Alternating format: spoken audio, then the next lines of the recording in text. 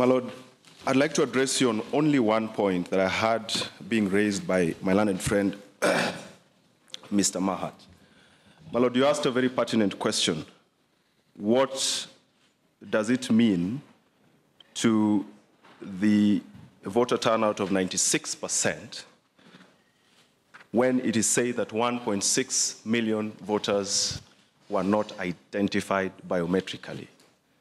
The answer Mr. Mahat gave to you, my Lord, was that that was based on a misapprehension of what the complementary mechanism is.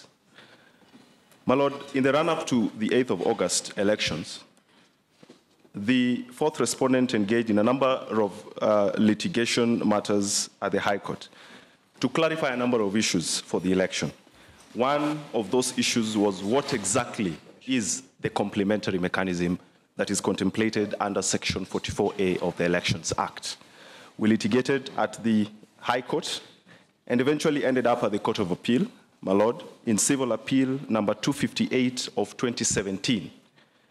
Except, my Lord, for the petitioners, all the parties in petition number 4 were parties to that action, to that appeal, save for the third respondent in this petition number 4, who was represented by the Jubilee Party. My Lord, in the course of that appeal, an internal memo surfaced. The memo, my Lord, was dated the 27th of July, 2017, by the IEBC. That memo, my Lord, is signed by the CEO of the IEBC, Ezra Chiloba, and it basically set out what a complementary mechanism under Section 44A is. My Lords would want to know that the parties then went on to record a consent, which the IEBC was a party to, agreeing that that internal memo, the complementary mechanism, is what is defined in that memo. And this is what it is, my Lord. It is where a voter cannot be identified using biometrics, then the presiding officer shall use a complementary mechanism of alphanumeric search in the presence of agents, and the voter shall fill Form 32A before being issued with 6 ballot papers. That is a complementary mechanism, where a voter cannot be identified using biometrics. So the contention by my learned friend that the misapprehension was based on the manner in which the voters were identified, in the sense that those who were identified alphanumerically were in fact also identified biometrically, cannot lie. It is inconsistent, unless, of course, the IEBC is now saying that after the 8th of August elections, a new complementary mechanism was established. And this is the very reason why we went to the High Court, to establish what exactly this complementary mechanism is. With all due respect, my lords, humbly, he's opening up areas where you cannot respond. Yes. So, my Lord, all I'm saying is that it is very pertinently unfair. My Lord, this is a decision. I've cited the civil appeal number, and I'm only making this known to the court so that as you retire to write your decision, my Lord, you need to be mindful that the Court of Appeal has made a decision which has not been appealed from, my Lord, on what the complementary mechanism is. That is all I wish to state. Thank you, my Lord. Yeah, Mr. Mahat, yes. I'll give you a minute. You are saying, come up front.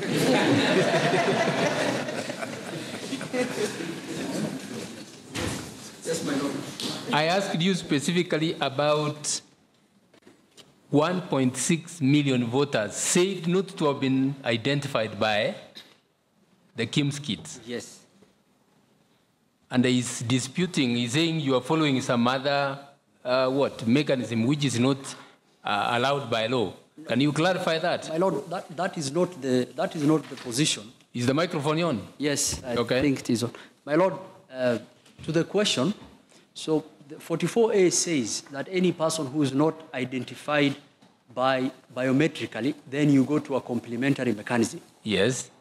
The complementary mechanism that you are talking of, when someone talks of alphanumeric search, the court should be mindful, what does it mean?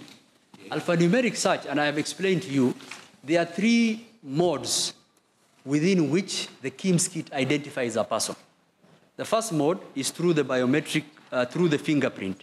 And I've said 5.5 million Kenyans were identified through the fingerprint on the 26th of August, the thumbprint.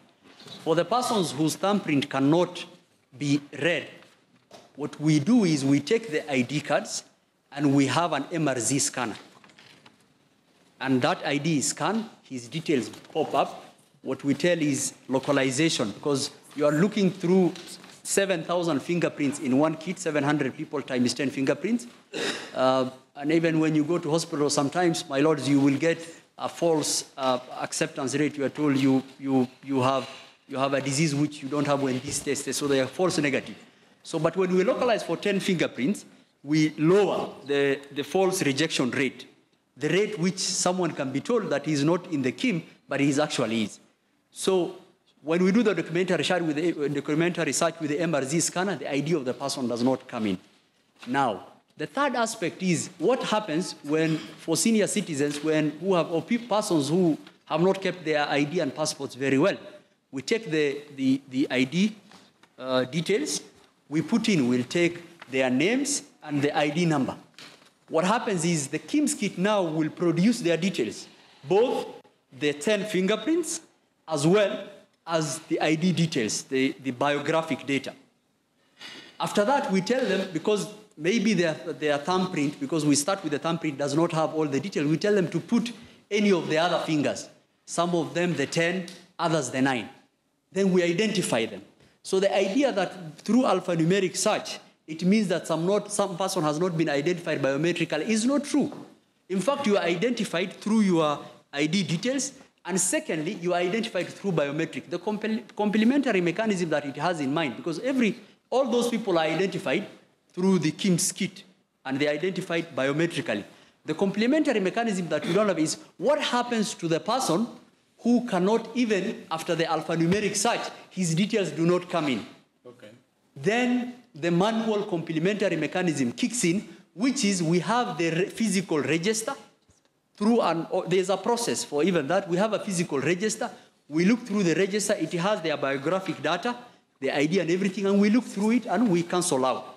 We put that register after the end of the polling station into the ballot boxes, where 32A has also been generated, which is put there.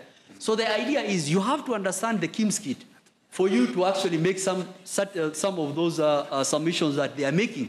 And every person has been identified through that process. So the alpha, what do you call it? The alphanumeric search. Yes, it's part of the identification. Ends up with a biometric identification. Okay.